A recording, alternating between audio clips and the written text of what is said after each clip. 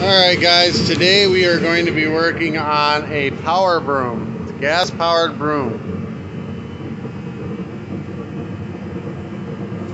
It doesn't want to start. The primer ball has got a hole in it. So I'm going to do primer ball and fuel lines, and hopefully it'll start up and run. This is a pb270. It's actually made like this. You know, it looks like a T270, but that's a trimmer 270.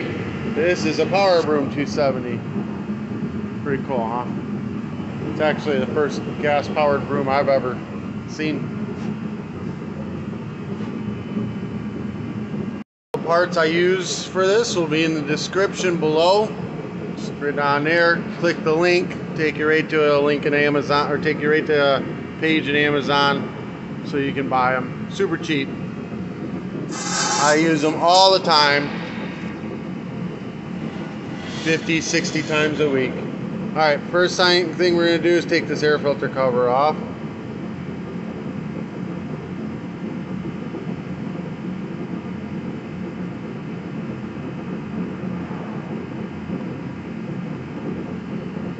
Air filter. You got two Phillips head screws, or bolts, Phillips head bolts actually, that need to come out. I'm just going to go ahead and slide that right on over like that. Just leave that cable right in place. Don't even mess with that. Now you've got two Allens. I think they're 4mm. Maybe they're 5, I don't know. We're going to take those two Allens out.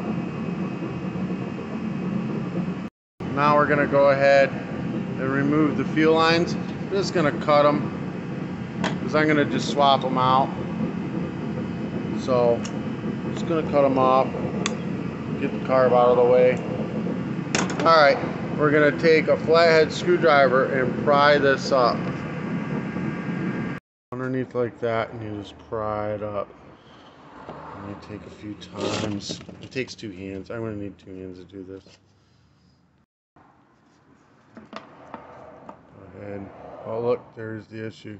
That line is broken. So the black line is the fuel filter line. We're going to leave the vent line alone. We don't have to mess with that. So the return line's got this nipple. I don't even use those nipples. It's not even important. We'll get that right on out of there. So we're going to remove these two lines.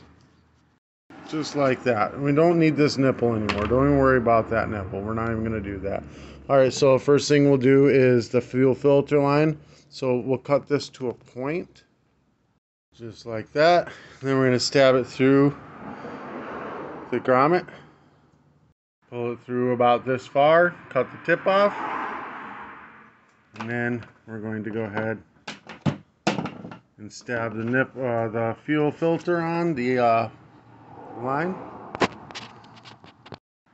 We're going to take a quick guess at how long the line needs to be. I'm just going to cut it up here. It's going to be too long, but I can always you know, cut it shorter when I'm putting the carburetor on. Cut the fuel line to a point again and stab it in the second hole. Pull it through just about an inch. That's your return line. We're going to leave it long, so we know that that one does not have the fuel filter. The other one does have the fuel filter. Now we're going to go ahead, slide this fuel filter back in. Make sure you clean this tank completely out. No gas in it. It's completely dry. And then use fresh, brand new gas when you're done putting this together. You don't want old, bad gas in there messing up your carburetor. Alright, so we're going to take and push the back side of this grommet in. You know, into the back of it, and then we're going to push it in the rest of the way with a flathead screwdriver. Just pry it in there. It's a tight fit.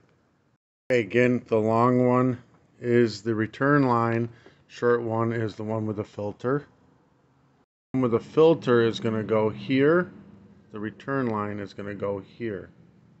Alright, but before we do that, let's go ahead and put a new primer on. Oh look, this guy had been in this before and didn't get the primer in straight. That was what his issue was. We're going to go ahead and take this off. 4 Phillips head screws, 5 Phillips head screws, and replace that primer ball. I want you to see something. This is a Phillips head bolt. This is a Phillips head screw. So this top guy is going to be the Phillips head screw. The other 4 are going to be Phillips head bolts. Just the metal plate and the primer ball. New primer ball in the metal plate.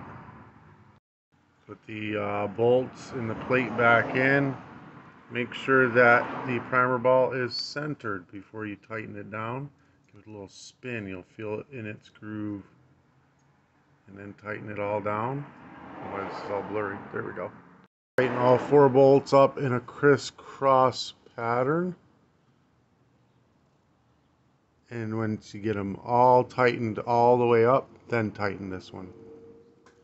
Alright, we're going to go ahead and bolt the carburetor back up. Remember, this is return, and this is fuel in to the, goes to the fuel line with the filter on it.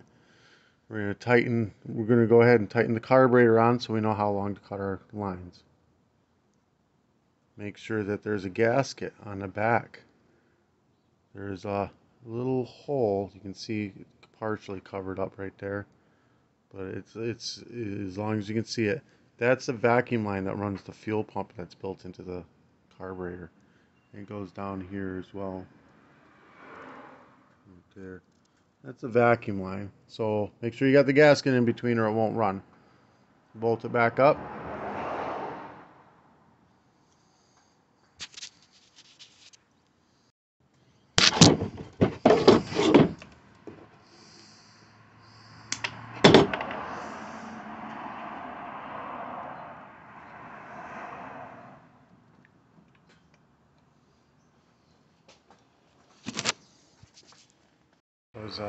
Alright, so the short line goes to this nipple. That's fuel in. Follow the extra fuel line, and then I'm going to stab it down on that black one. Just like that. Put some gas in it. I already have gas in it. I already tried that with it. And we're going to try priming it up. I hope it primes. It's not looking good though. Oh no, it primed.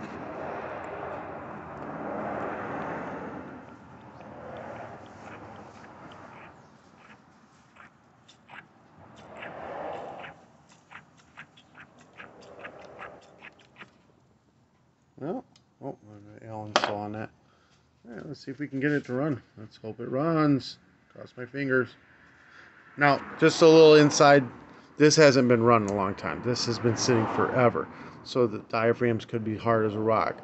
I'll put in the description below a brand new carburetor. They're not that expensive either. You're doing this whole thing. It isn't much more to just unscrew this top slide, that slide out. Put the the slide back into the new carburetor, and it's done. You know what I mean?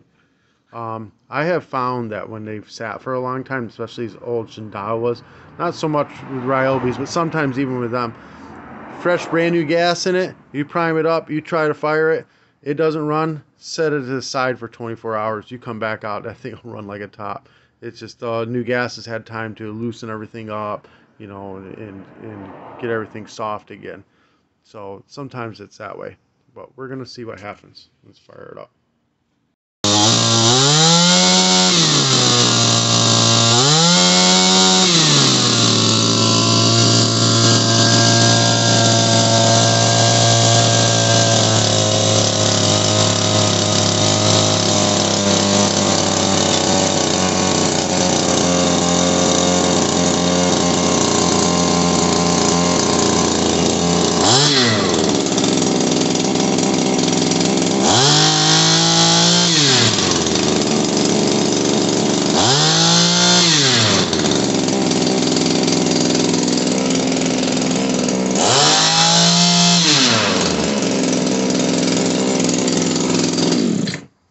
Runs like a champ.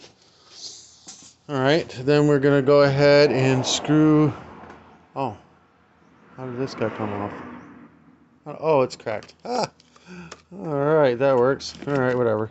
Alright, we're going to screw this cover back on. Put the air filter in it. Then this cover will go back on top, screw down. Hey guys, I hope that helped you out. I'm the only repair video on these I've looked on YouTube. So anything else that you need done to this, you're going to look at the T270s. It's, you know, everything you'll need will be on those. Except for like switching out like maybe this gearbox or something like that. But that's not even a big deal. It's just a couple Allens and it slides right out. I'll do another video of this thing in action because this is the first one I've ever actually held in my hands or seen. So I'm going to put this boy to action. This one will be for sale. I'm going to put this boy in action and show you a video on that. Alright guys, this helped you out in any way, shape, or form. Give me a thumbs up. Hit that subscribe button. All the parts will be in the description below. I'll even put the carburetor down there. Everything you'll need to do this job. Today's t-shirt will be in the description as well. If you wanted me to do any advertising for you, message me. I'll be more than happy to. Peace.